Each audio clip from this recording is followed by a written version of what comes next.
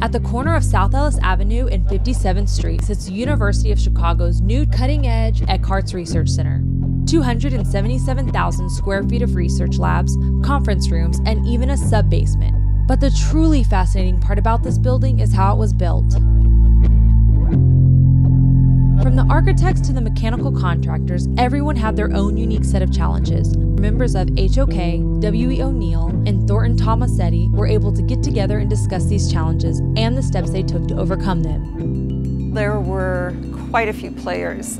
Just on the design team, HOK had 16 different consultants. Vibration consultant, a clean room consultant, an electromagnetic consultant. Any lab building has very specific requirements for each and every lab. The faculty needed labs that were free from vibrations, stray photons, or in layman's terms, light waves, and electromagnetic charges. In fact, some of the rebar that supported the building was coated with epoxy to prevent electromagnetic interference. Also dealing with change. Faculty are hired and they come in with new requirements and then you're scrambling. The faculty will go through the building and they'll see things and all of a sudden they'll have a new idea.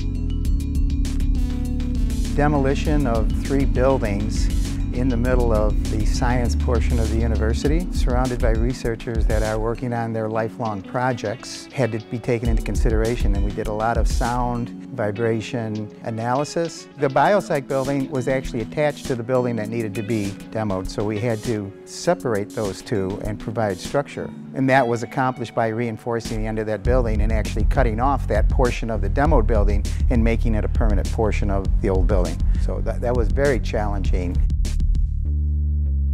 There are no actual academic functions in the building. It is pure research. So it's really just for faculty, the researchers, and then their graduate students.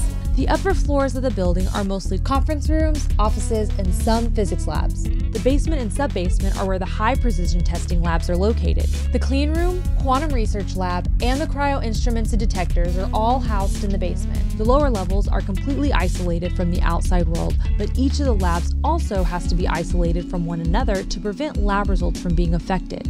With all of these variables in mind, constructing these basements was no small feat. When the slurry wall was complete and all the soil was excavated, and you had this enormous hole that was 50 feet deep, that was my favorite time to go there. 55-foot deep basement on a 4 to 5 foot thick mat slab, waterproof, and with the mechanical pits, the ejector systems, and the elevators going another 10 or 12 feet deeper than that. When we got down to the bottom of that excavation, we're standing down there 56 feet below ground and water's bubbling up through the ground.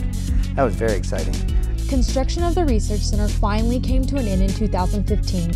Had it not been for HOK, James Carpenter Design Associates, Thornton Tomasetti, and W.E. O'Neill coming together to overcome the structural challenges, none of the research that takes place in the facility would be possible today.